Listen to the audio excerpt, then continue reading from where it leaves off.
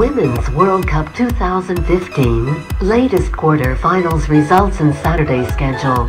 Germany and the United States set up a mouth-watering semi-final clash of football heavyweights in the FIFA Women's World Cup by beating France and China respectively on Friday. But the world's top two teams advanced to the Final Four in contrasting fashions.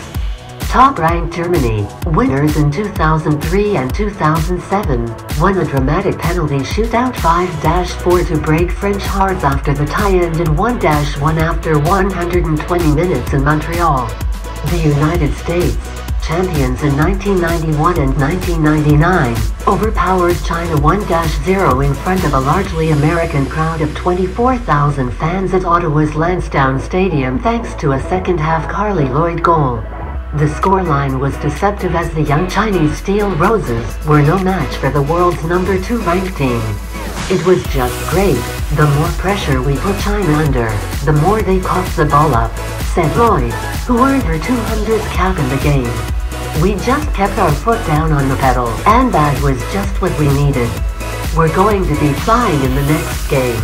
Although the Germans played 30 minutes more than the Americans, U.S. coach Jill Ellis doesn't expect it to hamper them in Tuesday's game in Montreal. They're Germans, it won't be a disadvantage for them, quipped Ellis.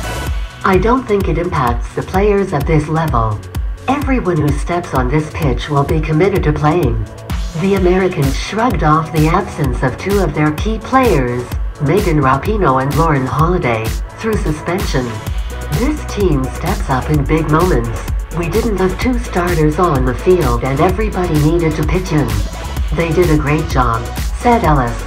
China coach Hao Wei blamed himself for their 25th consecutive defeat to the Americans, who also beat them in the 1999 final. We lost the game because of me, he said. These girls did their best. I didn't do well in tactics. Our goal was to go to the semi-finals. We didn't fulfill that, so it's a pity. Germany fight hard. Germany got past France thanks to the solid hands of goalkeeper Nadine Anger, who cleared the final penalty of 20-year-old substitute Claire Lavages. France had strong support among the crowd of just under 25,000 in the largely French-speaking city of Montreal. Louise Nusib, dubbed the female Zidane of the French women's game, could only rue a missed chance to score after just 49 seconds, before she finally nailed the opener in the 64th minute. We were better, we dominated, and they're going to play the semi-final, said Nusib. It's always the same feeling when you lose, disappointment. Celia Sassig leveled for Germany with a penalty 6 minutes from time, and an extra time substitute Gendini wasted a late chance to put France into the last four for the second straight time. We're extremely elated, full of adrenaline right now, said Anger, 36, a former World Player of the Year, who was on Germany's 2003 and 2007 title-winning teams. It was hard work.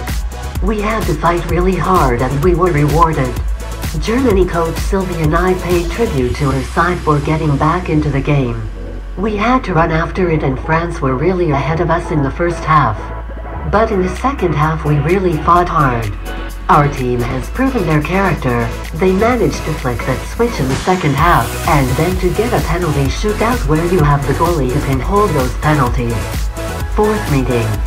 Germany, who were shocked in the quarter-finals of their home tournament in 2011, lived to fight for a place in their fifth final. For the United States, it will be a seventh consecutive semi-final in as many editions of the tournament. The two teams will be meeting for a fourth time, with the winner going on to win the tournament each of the three previous times. Defending champions Japan, who beat the US in the penalty shootout to take the title 4 years ago, will play Australia in their quarter-final in Edmonton on Saturday, while England tackle hosts Canada in Vancouver. Women's World Cup 2015, latest quarter-finals results and Saturday schedule.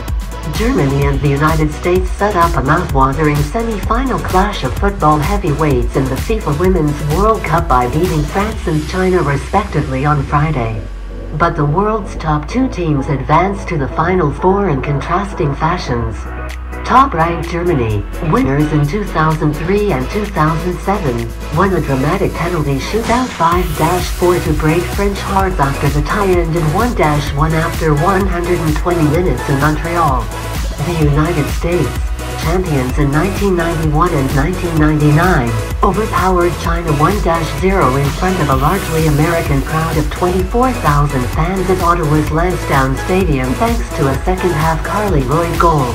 The scoreline was deceptive as the young Chinese Steel Roses were no match for the world's number 2 ranked team. It was just great. The more pressure we put China under, the more they coughed the ball up, said Lloyd, who earned her 200th cap in the game. We just kept our foot down on the pedal, and that was just what we needed. We're going to be flying in the next game. Although the Germans played 30 minutes more than the Americans, U.S. coach Jill Ellis doesn't expect it to hamper them in Tuesday's game in Montreal. They're Germans, it won't be a disadvantage for them, quipped Ellis. I don't think it impacts the players at this level. Everyone who steps on this pitch will be committed to playing.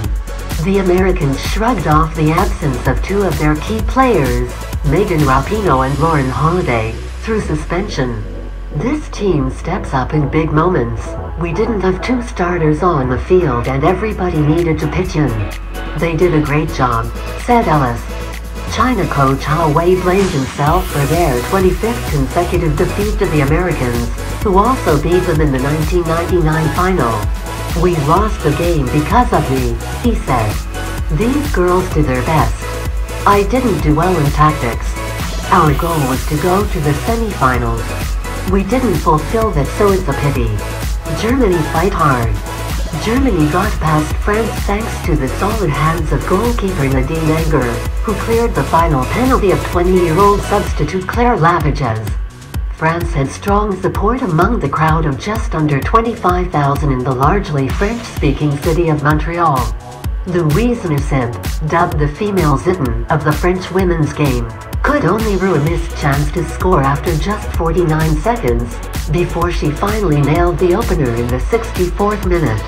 We were better, we dominated, and they're going to play the semi-final, said Nusib. It's always the same feeling when you lose, disappointment. Celia Sassig leveled for Germany with a penalty 6 minutes from time, and an extra time substitute Gendini wasted a late chance to put France into the last 4 for the second straight time. We're extremely elated, full of adrenaline.